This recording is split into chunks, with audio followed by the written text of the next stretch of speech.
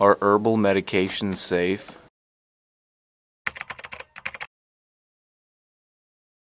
Herbal medications are not regulated by the Food and Drug Administration.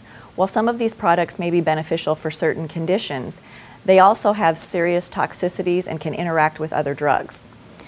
If you're interested in taking a herbal medication, we recommend that you speak with your physician or pharmacist. They can review your current medications and can make sure that an individual herbal product will be safe for you and won't cause any serious problems.